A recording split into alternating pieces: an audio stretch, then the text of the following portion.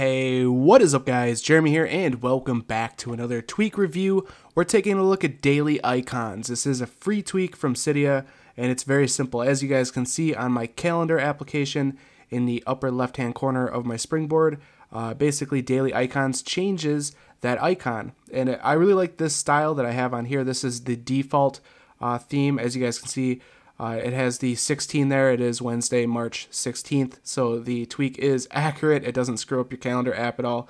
But I really like the way that that icon looks. I really like the style of this theme. So we can go ahead and jump into settings here. So here's the settings for DailyIcons. First off, you have your on-off switch. That's pretty standard. We got the respring button below that, so if you switch between the themes, you will have to respring your device, and then you select your DailyIcons theme right here. So currently there are only 2 themes. Hopefully the developer will add new themes in the future, but like I said, I really like the default DailyIcons theme. I think it looks really good. And I'm going to go ahead and I'll switch to the second theme that it has here for you guys, so I'll be right back in a second here.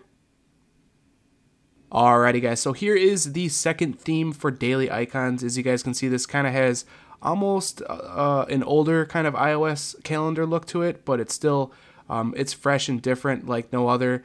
And I like this one as well, but I just like the first one a little bit better, but this one still looks pretty damn cool.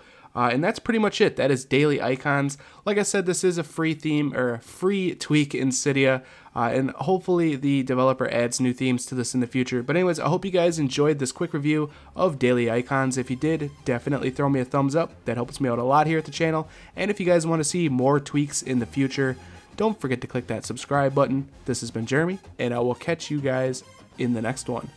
Later.